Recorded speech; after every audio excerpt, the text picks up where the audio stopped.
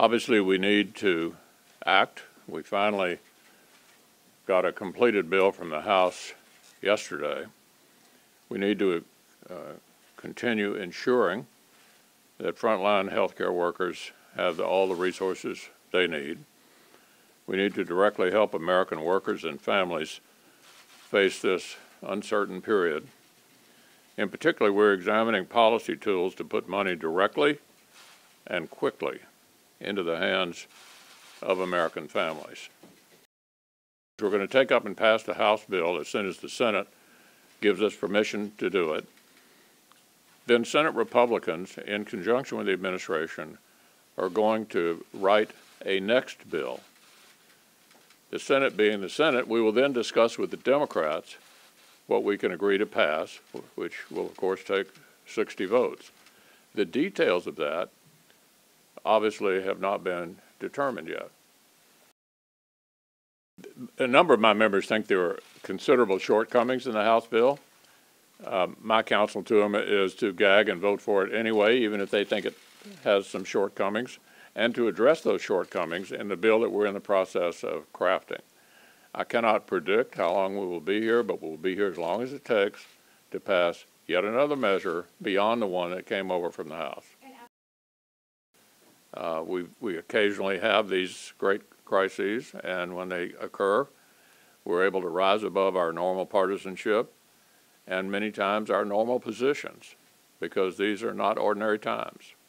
This is not an ordinary situation, and so it requires extraordinary measures.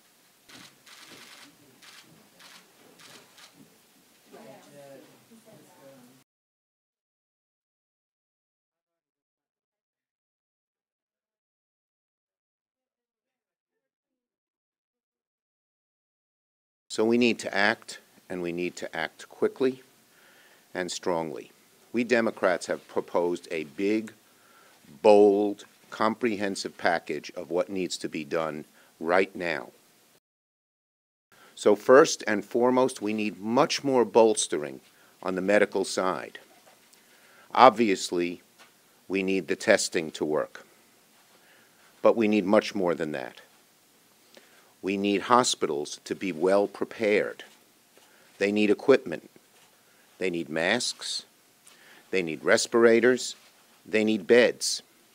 We do not want to be in the situation like Italy, where there was not enough medical care for the ill people. And this has to be done quickly, firmly, and strongly. And that is number one in our $750 billion package that we have proposed. We must bolster paid family leave, paid sick leave, and unemployment insurance, so that the millions and millions of people who are not working and not getting a paycheck can get one. We need to help small businesses. I've talked to countless small businesses in New York. They will go out of business in a couple of weeks if they don't get some help. Our proposal mainlines money into small businesses quickly. They need it. The federal government and the banks should not be able to foreclose on a house if you can't pay your mortgage. And we have asked that anything that's federally backed, student loans, mortgages, which are the vast percentage of mortgages, and small business loans, that there be a 6-month forbearance. They don't have to be collected.